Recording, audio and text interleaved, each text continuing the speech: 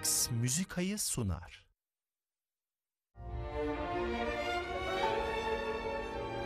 Gustavo Dudamel Paris'te. Venezuelalı yıldız orkestra şefinin bir vizyonu var. I really believe that music culture have the power to transform the people. Dudamel, Paris Operası'nı yeni nesil opera izleyicisini açmak ve genç sanatçıları desteklemek istiyor.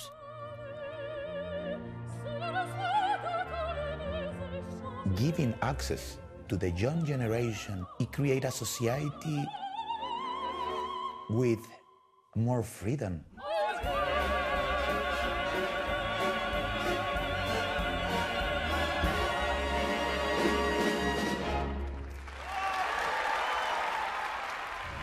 Sanat dünyasında köprüler kurmak. Gustavo Dudamel'le birlikte sahne almak her genç sanatçının hayali. Ve Paris Opera Akademisi'nin misafir sanatçısı Marin Chagnon için bu hayal gerçeğe dönüşüyor. Kariyerine yeni başlayan genç sanatçılar için bu çok önemli bir an.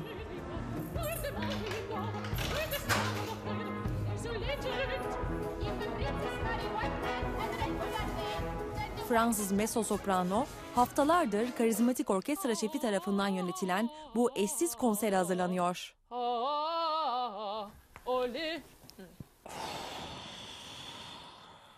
Je suis déjà très honorée de pouvoir travailler avec un tel artiste. C'est quelqu'un que j'ai beaucoup vu diriger, mais avec qui je n'ai jamais travaillé. Donc c'est beaucoup d'excitation, beaucoup de pression aussi. Quand je pense à lui, je pense au feu, je pense à quelque chose de crépitant et de charnel en même temps. Et j'ai hâte de savoir comment il transmet ça. Bu, Gustavo Dudamel'le birlikte ilk prova.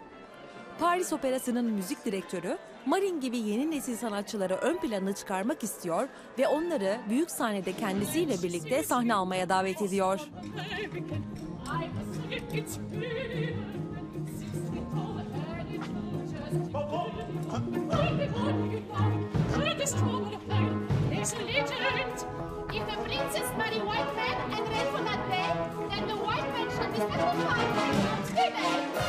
I'm a young man still, but not as young as then. But the reality is that they are students, but they are artists.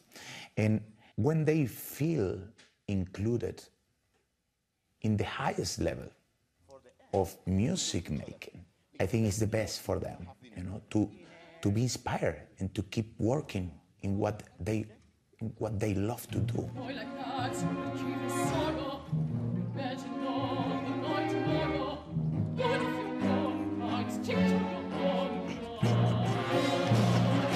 In an institution as this, you know, with a big tradition, a legendary place, it's beautiful that it's a big space for these young people that in the future they will be the big stars.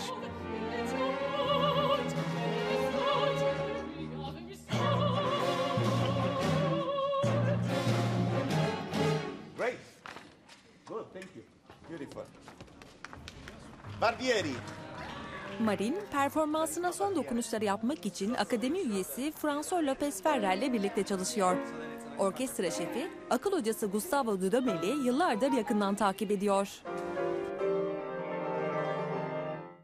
Directement. Non, d'un 4.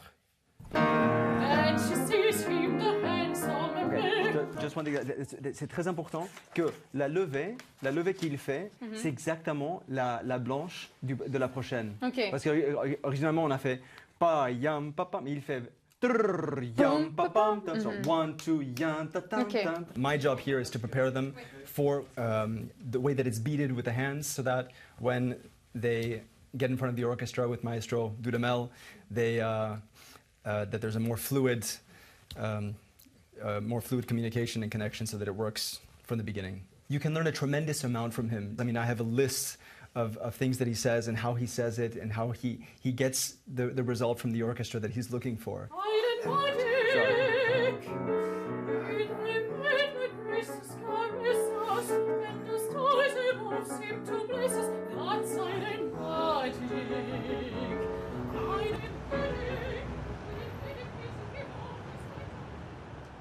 Muhteşem Palegarnier'de konser gecesi. Programda Dudamel'in ruhunu yansıtan Amerika'dan ritimler ve renkler var.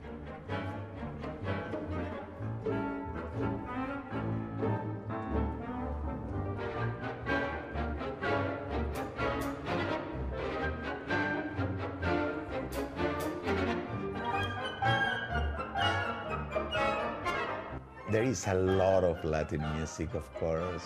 It reflects a lot of things of my background, my Latin soul, of course, and the joy, because I feel that it's music that it moves you in a way that is very special. Orkestra çukurundan sahneye.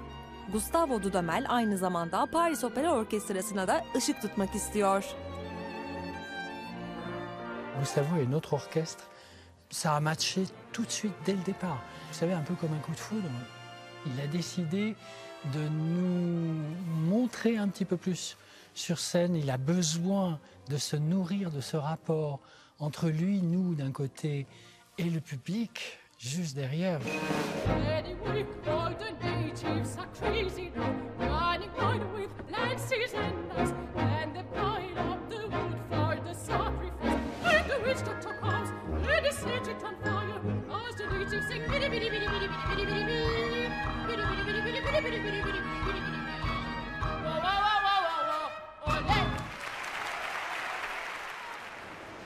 Palegarnier'den Bassi Operası'na. Gustavo Dudamel'in programı çok yoğun.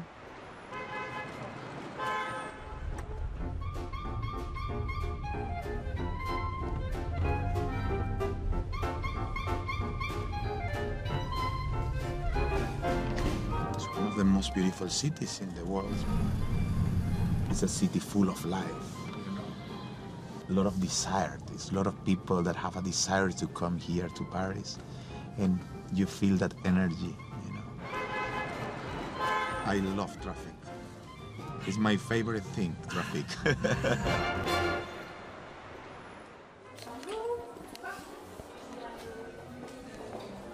Gustavo Dudamel, Paris Operası repertuarına yeni bir soluk getiriyor. Let's try to run the first act.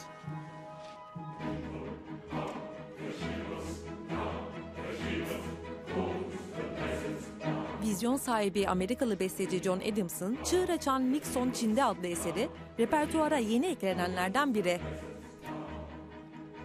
To do John Adams as the first time of this music to be played in the Paris Opera, I think is very important. He's already in the place of the greatest composers in the history. He's a genius in the way how he create, the imagination that he have. He's so powerful.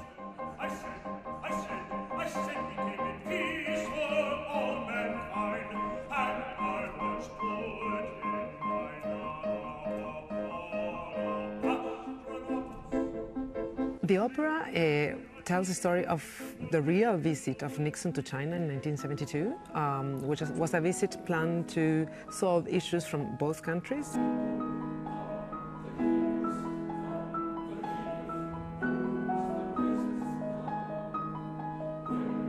I started thinking of ping pong because I like the metaphor of a terrain that is divided in two by some kind of curtain or some kind of, we have a net in between dividing the world in two, people throwing responsibilities to each other like balls, like ping pong balls. And that made me think that was a good image for the world under the Cold War time. Bir diğer önemli misyonsa yeni izleyici arayışı. Gustavo Dudamel ve Paris Operası köprüler kurmak ve yeni nesil opera izleyicisine kapılarını açmak istiyor. Je pense de manière générale, il faut toujours essayer un nouveau public. Il y a toujours beaucoup de personnes qui ne sont jamais venues.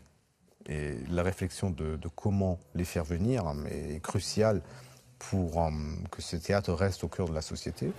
Her sezon uygun fiyatlı binlerce bilet özel etkinlikler için genç izleyicilere ayrılıyor.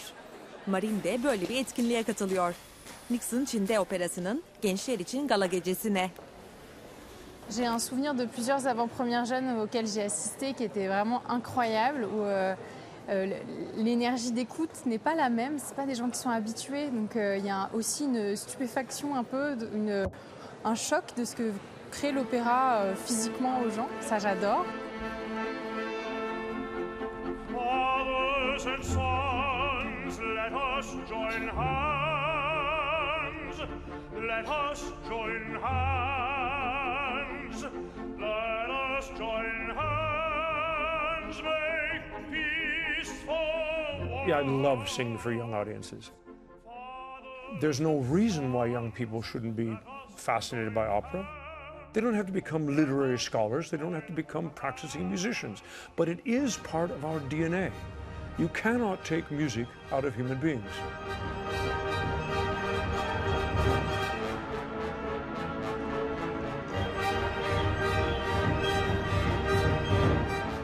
These artistic places have to be the place for the people. Again, culture is identity.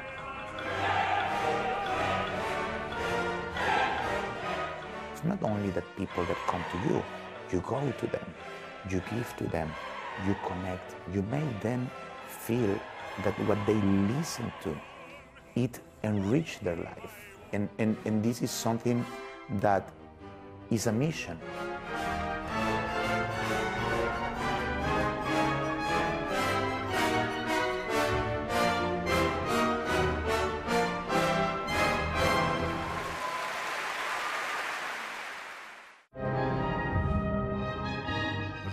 Musica'yı sundu.